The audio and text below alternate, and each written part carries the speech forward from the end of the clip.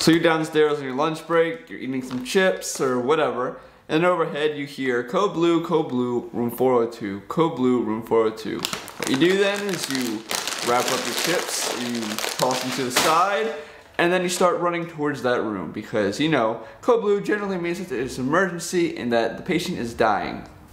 So when is the code blue called in a hospital? So code blue is generally called whenever a patient looks like they're going to die, looks like their heart rate is going to stop, or their heart has stopped, or their breathing has stopped. They're just in some kind of failure, either heart-wise or respiratory-wise.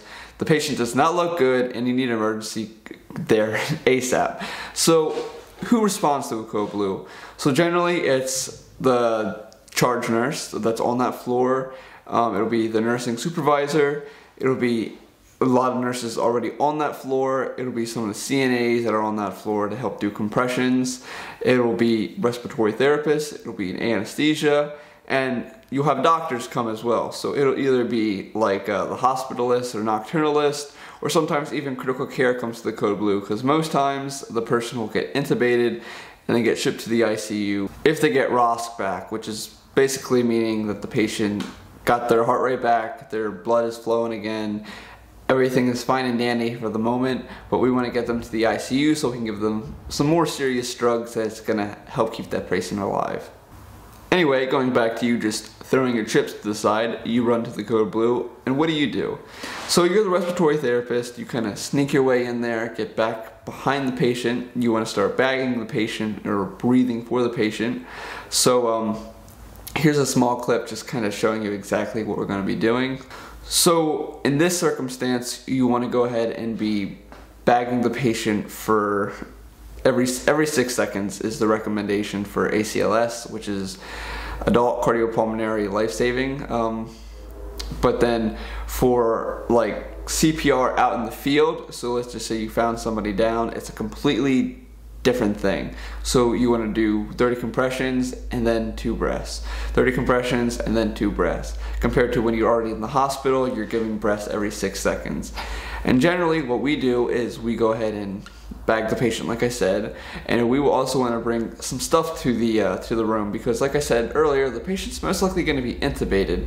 So what we do then is we want to bring some CAPNOGRAPhy. This can either be like an electric thing or like a colorimetric thing. We just want to make sure that the tube is in the right place when we put the tube in. We generally want to bring an ET tube holder so we can actually secure that tube. And we also want to bring our stethoscope because we want to listen to the lungs at any point in time, honestly, but especially once the tube is in, we want to make sure it's in the correct place.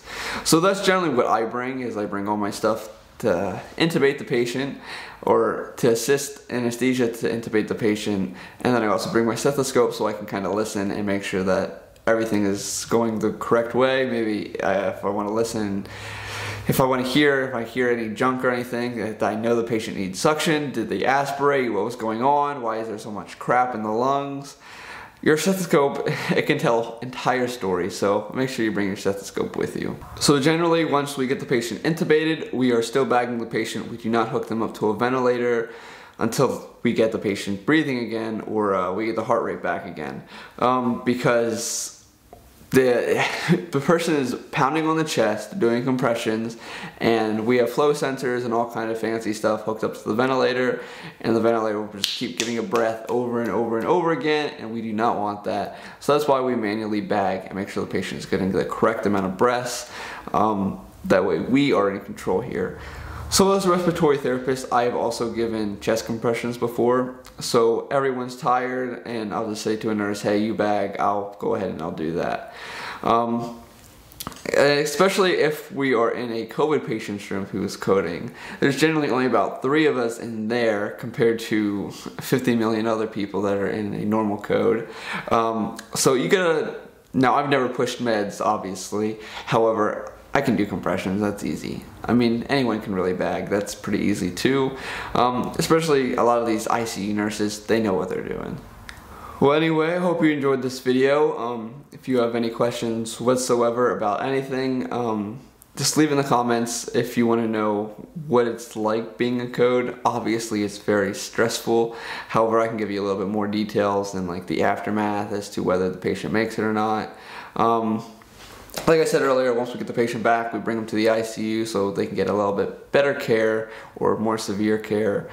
Like I said, any questions, leave in the comments, I'll answer it. Hope you enjoyed this video, and I'll see you in the next one.